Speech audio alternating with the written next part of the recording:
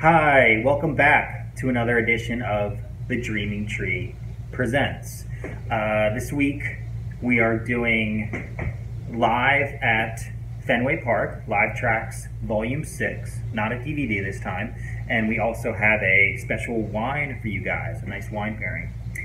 So yes, we have a Maryland Pinot Noir from Deep Creek Lake, if you're familiar with the area. And this description on the back, I'll just read it real quick.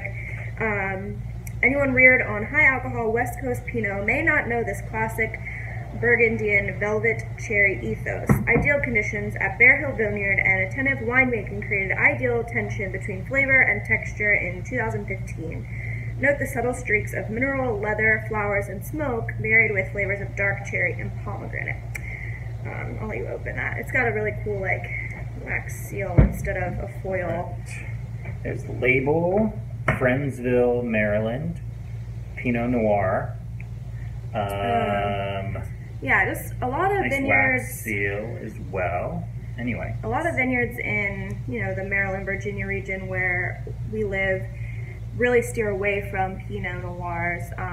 You won't find many vineyards that will do it just because it is such a different flavor, like the label said, than those West Coast Pinot Noirs. In my opinion, I think they're really smoky, really earthy, like far more than any other Pinot Noir. More on the side of a cab, but still even more earthy than that. That's just my experience with Virginia Pinot Noir, so we'll see how this Maryland vineyard does in comparison. But I'm not a huge fan of the Pinot Noirs in this region. But let's give it a shot. Alrighty. Interesting. Alright, there you go. Yeah, I feel like the last one I had a Virginia Pinot Noir, it's so earthy that it almost tastes like dirt to the point of manure. Very light, almost like apple juice coloring. Very light and see-through. Anyway. Yeah, very heavy cherry. Yeah, cherry, acidic. Alright, cheers.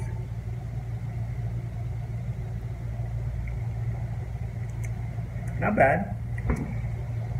This is very different. Yeah. On the back of your tongue, you get the very smokiness. Yeah, smoky. Yeah, I don't get much of like the dirt. It's very, very bitter. Bitter and sour. Yeah. On the back end. Different though, but still very light. Very light. Not heavy wine. at all. Yeah. Just kind of goes down super easy. Anything else to say? Very tangy, you know? That's the word, yeah. The sourness, vinegary. Yeah. Almost like it just almost has like the flavor in the back of it, like a white wine. Yeah. When it goes down. Yeah, I mean, there's no bite to it. It's not velvety at all, like your traditional cabs, obviously. It doesn't really stick to your mouth. It just goes straight through.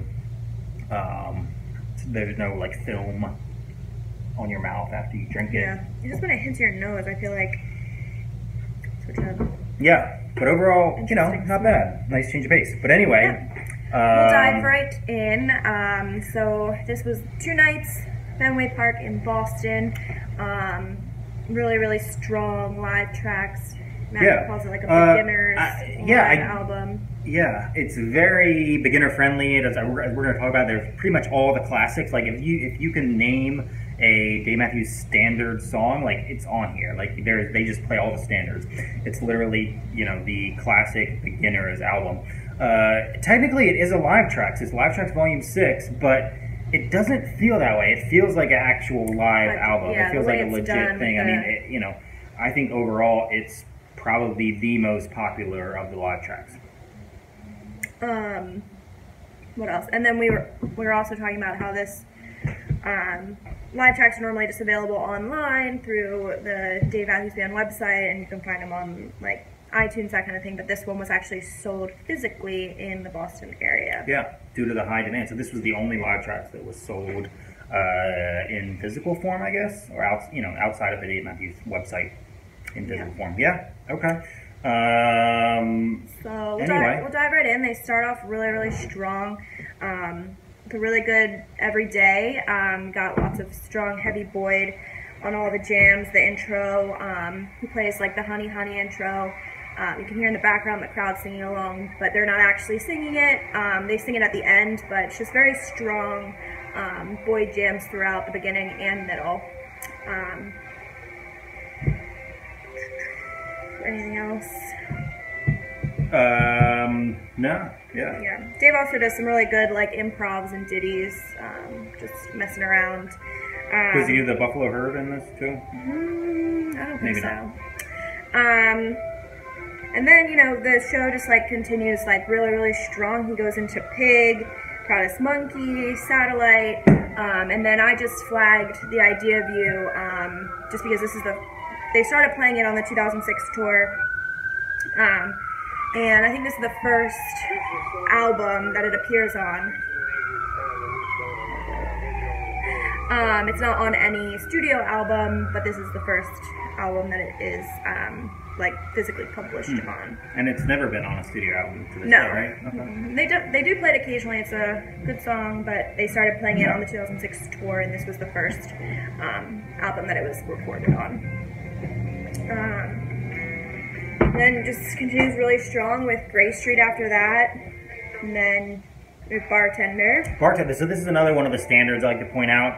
I say this is a standard because it's one of the first bartenders that I've listened to that had the classic If I Only Had a Brain jam. We call it If I Only Had a Brain, but I guess it could be anything. If I Only Had a Heart, or If I Only Had a...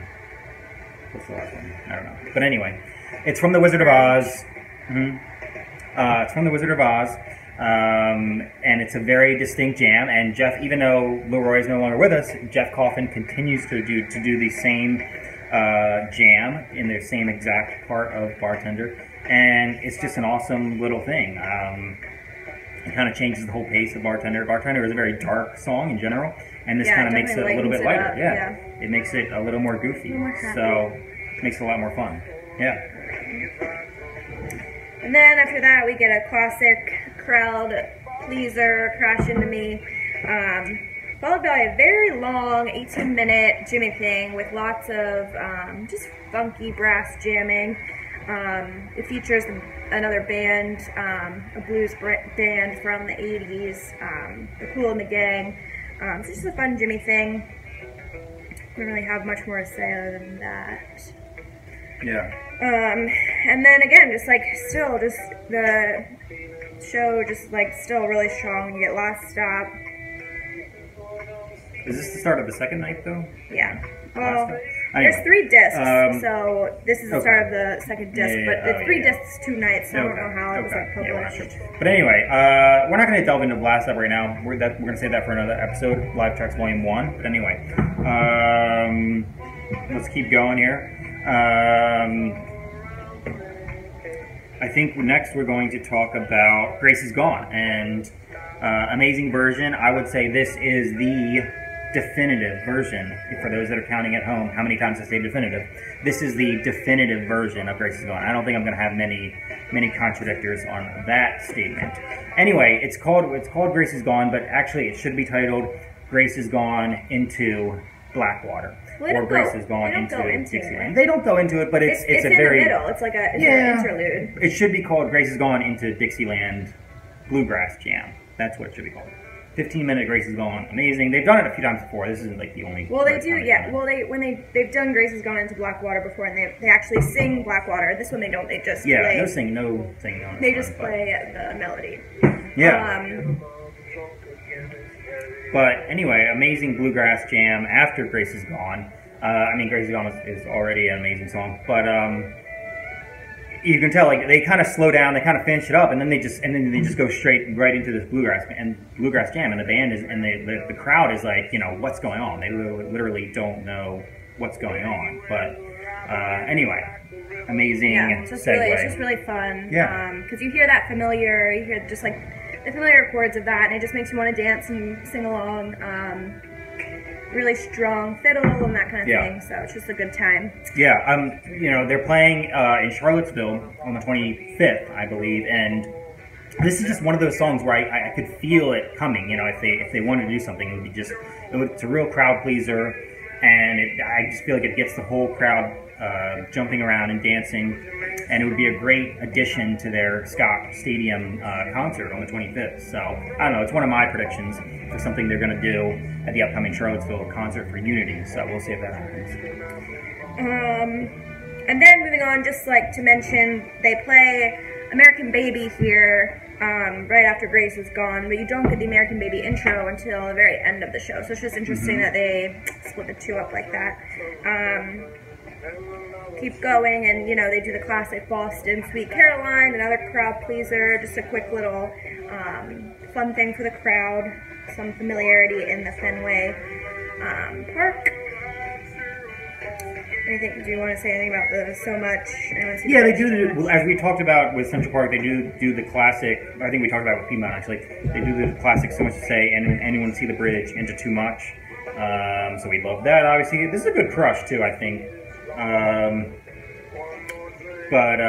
Anyway, a great What You Are, too, with the didgeridoo intro and everything. But moving on to Warehouse, this is another standard version of Warehouse.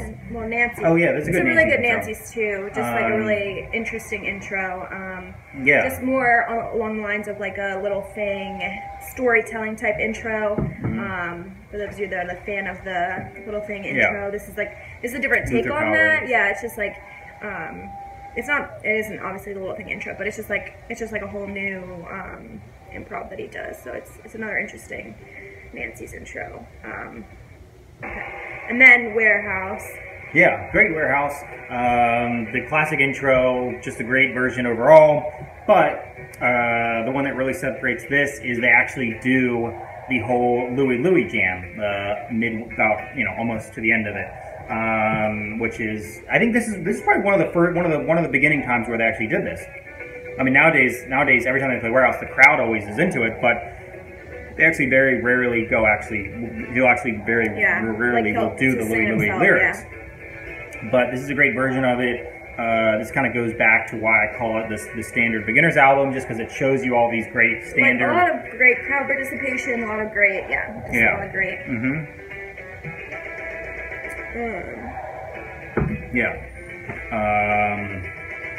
But yeah, this kind of just goes back to why it's just a standard beginners album that really teaches you what the band is all about. Yep.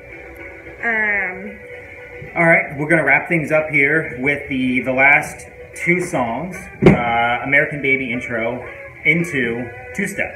Yeah, it's like a really fun new way to intro two-step. The American Baby intro. Welcome to the front of that. I mean, I just feel like they're both like dark. Well, when he does the intro to two-step, he definitely does like a lot of dark things, like says a lot of dark lyrics and does a lot of like, I don't know, I just feel like Time Bomb's like really dark too. So, and to me, it just the American Baby intro just reminds me a lot of that. Yeah, this was the original American Baby intro. Was the original Time Bomb before Big Whiskey, if you think about it. I mean, yeah, it's they call it a song, but it's not really a song. It's an intro. I mean, they always pair it with another song. It never just kind of stands on its own. But anyway, American Baby intro is just such a powerful song in general. I mean, there's just so much screaming. There's so much emotion. It's very esoteric. Butch has an amazing solo. I mean, they can't even do it anymore because they don't Butch. They literally cannot play this song. It's one of those songs they literally cannot play anymore. Like Linus and Lucy, they can't do that anymore.